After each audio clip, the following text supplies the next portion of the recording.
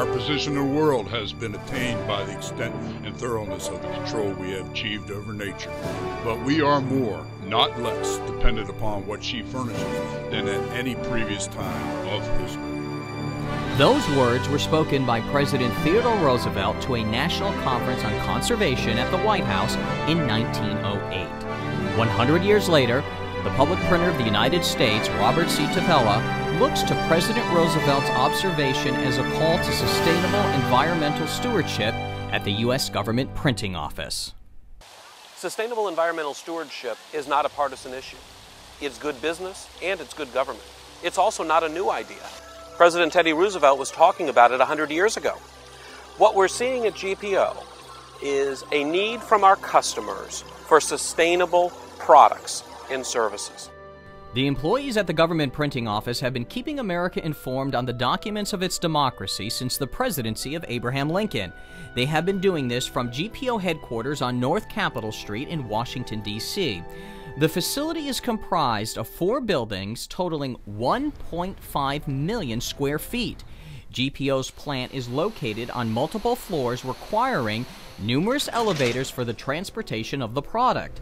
The buildings are too large and antiquated to meet the printing and digital needs of the 21st century. The public printer would like to move GPO into the first LEED Platinum printing plant in America. LEED is a voluntary green building rating system that provides measurable benchmarks for developing high-performance and sustainable buildings. Our buildings are from a bygone era. Our newest building is over 60 years old. Since we need a new factory, we need significantly less space. I believe that it is prudent to have the most environmentally sensitive building we could have. GPO is working with Congress on a plan to relocate the facility, but in the meantime, the agency is taking steps to increase efficiencies. An immediate example is improving GPO's roof. This past year, GPO put on a new bio-based green roofing system on a small portion of the facility, and it's expected to double the life expectancy of the roof. The bio-based application that we're applying to the top of our roof is a membrane of sorts, and it will reflect any light that comes down on it since it's white. Then inside our building, we're not absorbing the heat as we have in the past, so our heating and cooling demands throughout the year will be decreased. Paper is another area where GPO is taking steps in helping the environment. Throughout the agency's history, recycling paper has been a top priority. GPO's plant prints the equivalent of nearly 3 billion standard letter-size pages per year. In 2008, GPO recycled more than 5.6 million pounds of waste paper. That's equivalent to about 34,000 trees saved. GPO's baling room is the place where all waste paper throughout the facility comes. The waste paper is compacted and baled. Bales weigh anywhere from 300 to 1,400 pounds. Those bales are weighed automatically, sent down the conveyor belt, loaded into a truck, and sent to a vendor for recycling. GPO prints 2 daily newspapers, the Congressional Record and the Federal Register. These are produced on 40% post-consumer waste recycled newsprint. GPO is moving toward using more environmentally responsible paper in our plant and for our agency customers. The message that we're sending to our federal customers are that GPO is a leader and we want to be front runners in protecting the environment. GPO has opened a dialogue with the paper industry. The public printer held a Paper Industry Day in 2008 to listen and learn about paper sustainability from paper industry leaders. Also in 2008, GPO began testing 100% post-consumer waste recycled paper. The agency has seen positive results from these tests. Manufacturers have gotten better now. They have the brightness, the color is white, so you're really seeing a good product. GPO has taken a look at its equipment and has made great improvements towards sustainable environmental stewardship. Reducing hazardous materials and waste generation is a top priority for GPO. As part of this ongoing effort, the agency installed a solvent recovery system to improve operations and save the taxpayer money.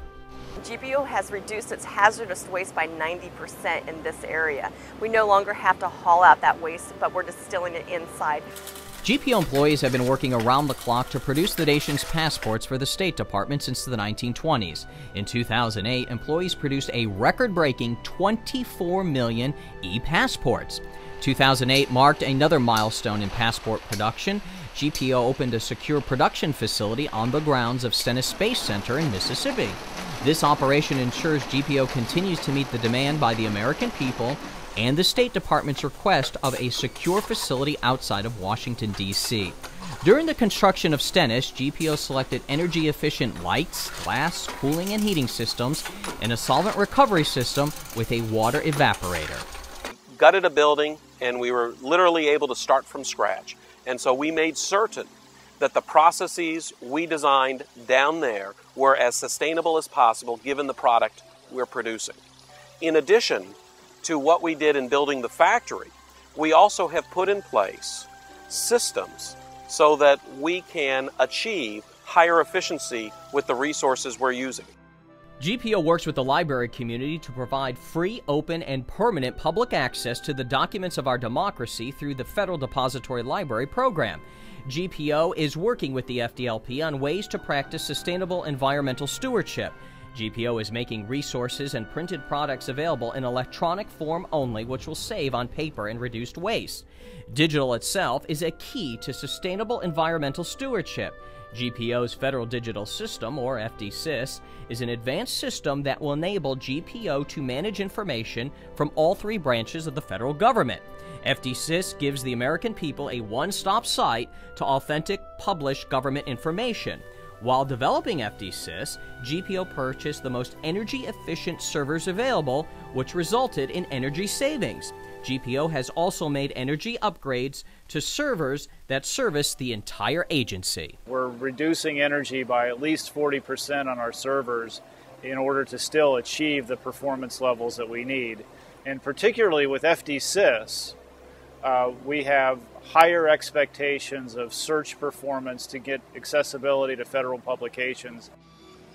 GPO tries to be green in every step of the printing process. GPO employees have been recycling scrap metal, aluminum, silver, copper, brass, 55-gallon metal drums, and corrugated boxes for much of the agency's 150-year history.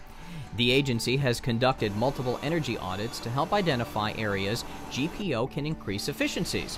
GPO asks its employees to help be sustainable by instituting an incentive program called Goal Sharing.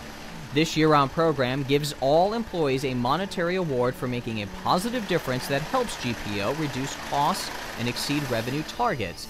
This program gives all employees a chance to practice sustainable environmental stewardship. GPO's employees are our greatest asset. For nearly 150 years, these dedicated men and women have been producing the documents of our democracy and making them available to the public. It is through their actions that we will attain sustainable environmental stewardship. The men and women of GPO have made great strides in helping the environment, but are looking for more ways to be proactive.